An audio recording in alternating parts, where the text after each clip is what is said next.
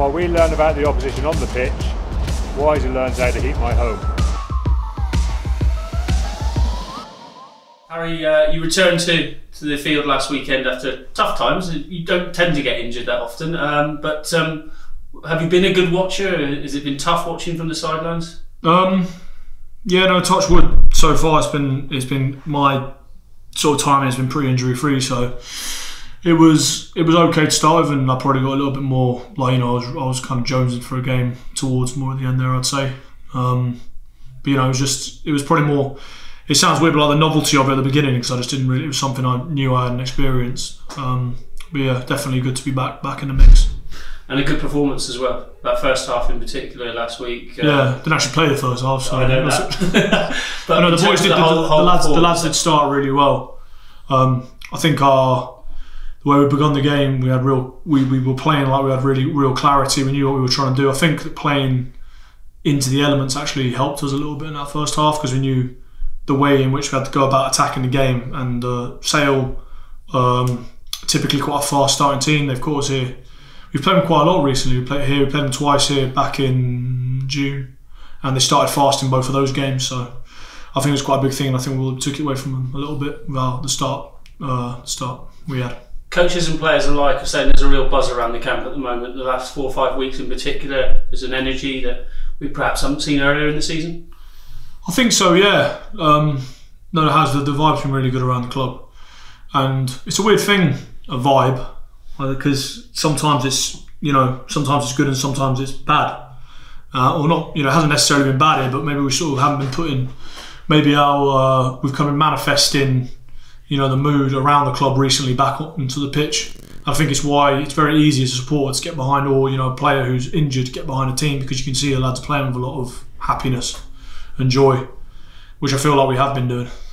You've been part and parcel of some great success triumphs here at the club. Rob's talking now about there's almost like a new Exeter coming through, based around that vibe and that culture that you're now creating. There's a new group and a new impetus from you guys as players that you want to drive the club further forward.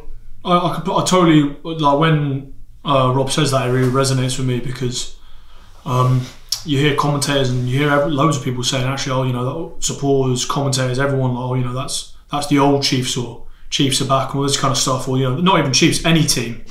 They did it with Leicester for ages as well. I remember this really clearly, and I feel like it's quite a regressive mindset to have, that you are always looking back on something that you've done previously, because the team that won that a year or two ago, or 3 years ago, or 10 years ago may not win it now. So you have to keep looking to evolve and move forward. So I think the idea of like a new Exeter, a new team, and a new phase is a good one. You take it into this weekend at Worcester, a notoriously tough place to play. Weird, we go up there and it just seems tough all the time. Yeah. It's always a difficult game up there, and I know there's no relegation this year, but you know, they are towards the bottom end of the table, and you know, no team wants to finish there, so they're going to be scrapping for it. And you know, they've got Kev's playing up there, who's a former player, so he always brings a lot of sort of intensity. And so is Will Chudley as well. So I think it's I'm really looking forward to it. I like playing a six ways. It's always a decent scrap. And now, between now and the end of the season, so much to look forward to. Real excitement, some big games as well. Yeah, it's the season's kind of unfolding, you know, well, I think, for us, and you start seeing, it's not like the light in the tunnel, but it's just you start putting yourself, okay, this is, if we do this and this, then we can put ourselves in a decent position to.